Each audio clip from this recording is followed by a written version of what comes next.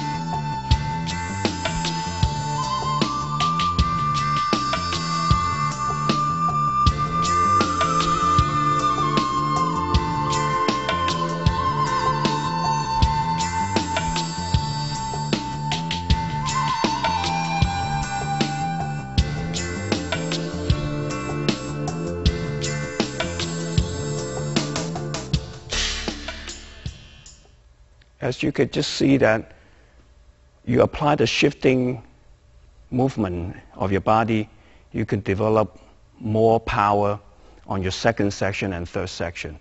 Let me go through exactly how your feet shift, okay?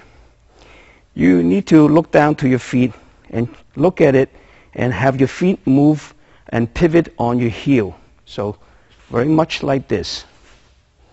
So you look down on your feet very much like a windshield wiper. They only pivot at the bottom, which is your heels, okay? So another exercise I can show you is why we shift, because we want to avoid being the center target. We're going to shift to the side. Now I have most of my weight on this leg, and this leg is a little bit on the light side, okay? You can call 70-30 or 80-20. It doesn't matter as long as you have a heavier sitting leg, okay? Now, how do you pivot? You lean forward slightly. So that means it was 30-70. Now I'm going to come back to 50-50. Now I'm going to shift.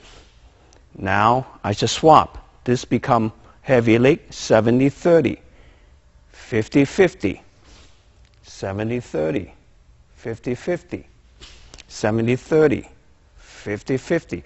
When you do the 50-50, make sure you bend your knee, but don't lean forward.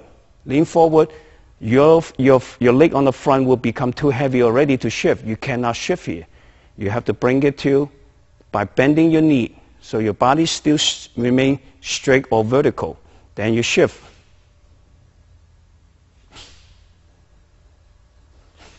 How that play on the punch instead of straight line punch now? Now you can deliver more punch, more power by shifting. Of course, the relaxation, you don't forget. The more relaxed, the more power you can develop. So shifting and relaxation will give you more power to release.